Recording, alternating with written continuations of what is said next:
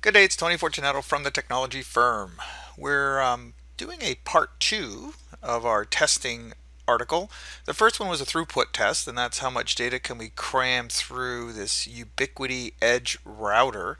And now we're moving on to something called a performance test, or something called an SLA, service level acceptance testing. And in this case, we're going to start from scratch, just so everybody's on the same page in case you haven't seen the first video, and I'll leave that link in the article if you have not seen it. This is kind of step one. You take the two Optiviews, you put them back to back with a cable, and you test your cables just to make sure the cables are doing what they're supposed to do. Older cables, frayed cables, cables with missing pins, all that kind of jazz will be vetted out with this simple test.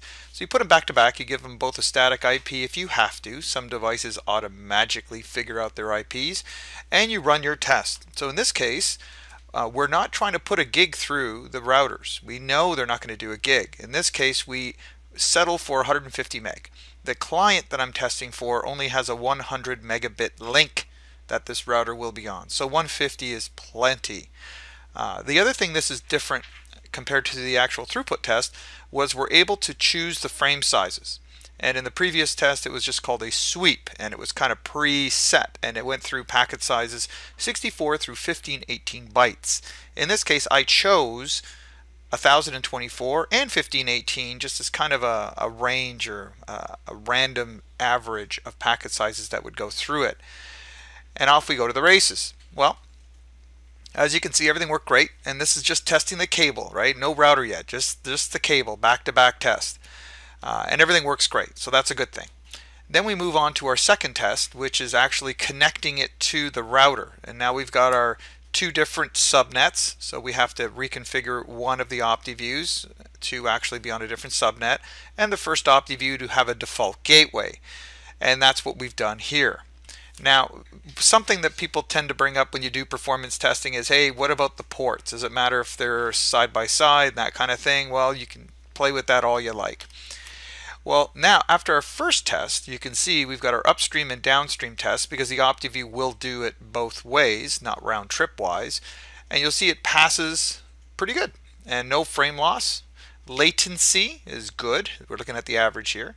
And then lastly, jitter, right? Jitter is going to affect all your latent sensitive apps, your video, your audio, some security, screen sharing, all that kind of jazz. So that's routing.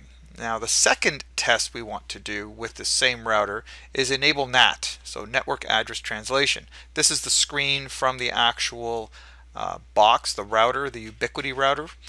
And as you can see, I'm just allowing masquerade is kind of your NAT thing, right? Just saying that you want to do them all and you want all protocols, that sort of thing. It's pretty straightforward. And there's our results when we turn NAT on. And as you can see, it still passes, but if we look a little closer, the frame loss, we've started losing some packets, right? It's not the end of the world, it's just something we need to know. The latency is still pretty good, right? Less than 1 millisecond. And the jitter has just creeped up a little bit, but it's nowhere close to even 1 millisecond. So this is why we do this SLA type testing. We want to know when we put the data through, what is the quality of the packets, right? How many have you lost? What's the delay, which is latency, and jitter. Jitter is that time between the packets, right? So we want to make sure we can measure that as well. So there you go. So it passed our tests and our client requirements. Have a good day. Bye for now.